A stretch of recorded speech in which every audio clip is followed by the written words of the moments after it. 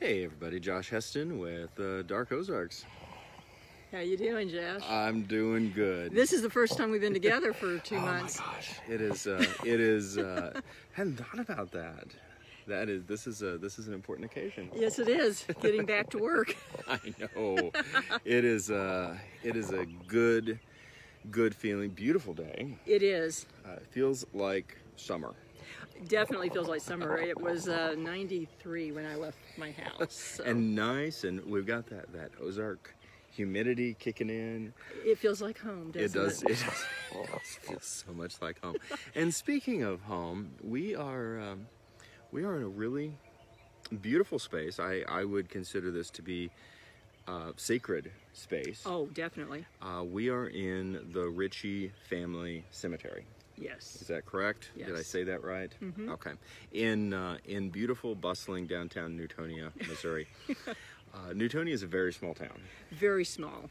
And has a long, beautiful history.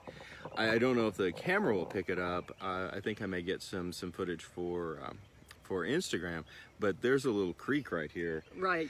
That it's amazing. You can hear it. Bubble. You can hear it bubble. It's well, super calming. And it comes from the spring that's on the property. Yes. So, in this space, you look around, and there's a lot of spaces like this up here on the Springfield Plateau. Mm-hmm. That, in all fairness, if you're not paying a lot of attention, actually looks a lot like where I came from in southern Iowa. The sort of the flat spaces and the hardwoods and some open cropland and pastures. Something that is different that you have to take a little bit of time is that karst limestone that we talk about. Yes. Is directly underneath us. Well, and yes, and we do have a lake under our feet right now. Exactly. And I'm just fascinated. And of course this is also the behind us, and we may walk over there in a minute. Behind us up there, get that into, we'll walk over there, is the Ritchey Mansion. Yes. And very similar to the Kendrick House. Mm-hmm. Same builder? Some of the same builders, yes. Okay, and 1850s? 1850s. So this is a pre-Civil War mansion. Yes. And there was even a battle. Two battles, Two battles that was fought essentially in the front yard. Yes. And significant battles. Significant battles. In the first one, the family barn, which was across what is now the street, but was in their pasture, became a fort for the Confederates. Yeah. It's a lot of history, a lot of very unique energy. Yes. And of course, we're looking forward to stepping into doing some more of your wheelhouse, which is the science aspect of research, but something that you and I both rely on. It is of course difficult to be objective about, but I think it is valid in terms of guiding investigations and research, and that is just the sense that one gets in certain places. Exactly. And for a variety of reasons, I think that you and I both lean heavily into that, and some spaces feel very charged.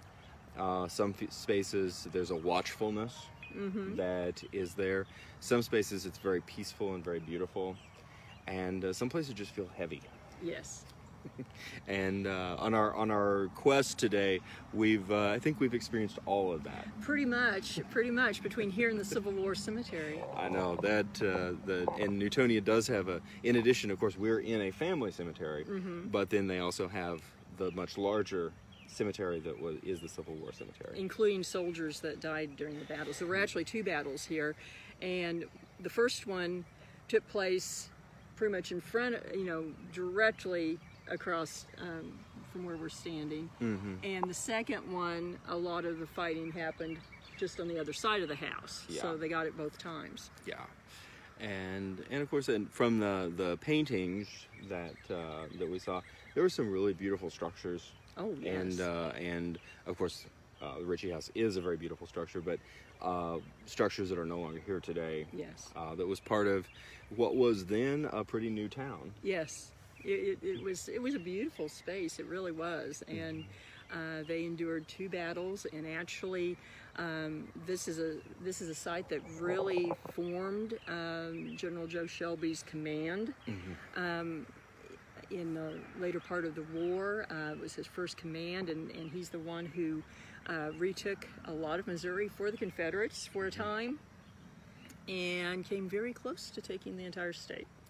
And of course, if the state of Missouri had been retaken by the Confederates, the war itself might have taken a very different turn. It certainly would have taken longer. And so a lot of history happened right where we're standing. Yeah, a lot of pivotal Yes. history that I think shaped the fortunes of a nation. Yes.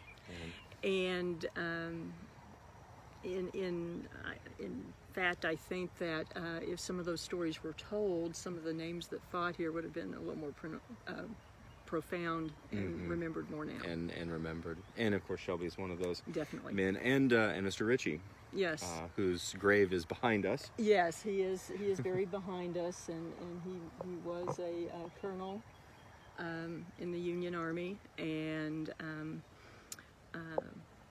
that's probably why the mansion remains, to be perfectly honest. Right. So speaking of the mansion, should we take a few minutes and walk over there just to show people Sure. what it looks like? We'll take you along. Okay, sounds good. They say I can't walk and chew gum at the same time, but Let's see what we can do. we'll see what we can do. I'll try not to fall over any more headstones. It's not meant to be disrespectful if I didn't mean to. And to me, what is really striking about this whole area is it is a confluence of the North, the South, and the Old West. Well, it really is, definitely, because this part of Missouri was definitely a lot lean Southern, but there were a lot of Union men like Mr. Ritchey, so it was not just one-sided, and it became complex. In fact, Colonel Ritchey, he was a Union man, but he owned slaves. And that happened a lot. It did, but his slaves were really a part of the household, and they have their own cemetery along with the family cemetery in the front yard, basically. Yeah. And of course, we are in front of the Ritchey Mansion and this beautiful brick walk, this original brick walk that we're Yes. standing on now. I love this space. Oh, I do too. It's definitely something that is reminiscent of the time, pride, and effort Yeah. when this was built. And you know, you think about it, at the time that this beautiful, beautiful home was being constructed, most of the people in this area were living in log cabins. Yes, a one-room log cabin, and it maybe with a log notched out if they had any window. Yeah, and here it is just an incredibly, incredibly beautiful home. It is, and really very original. Things haven't been changed much. And there is one corner that got knocked out with a cannonball. Yes, and the damage is still there. Yeah, I don't know if you can see it. It's right on the corner. Right on the corner, you can see where it went through the last line of bricks. And of course, as part of Dark Ozarks, there are paranormal stories Yes. associated with this. I don't know how far we want to go today, but Well, there's definitely activity or things that have been observed. yes, and by a lot of people, including law enforcement. Yes. And Yes. so, you have personal accounts from people who are very credible and not expecting to run into what they ran into. And I think sometimes, to me, those are some of the most powerful. It's one thing if we psych ourselves up, Right. with an anticipation that we're going to see something. The mind is very powerful. It can play a lot of tricks on us And suggest things. and suggest things and give way to our own suggestions. But then there are those very powerful moments that we weren't expecting it, we weren't looking for it. I tend to think about that with my experience at the Crescent Hotel. Right. I went in cold. Right. I went in with no anticipation or expectation. And some of the stories here, that's exactly the same. although a bit less malevolent. Yes, yes, not quite as unsettling. Absolutely.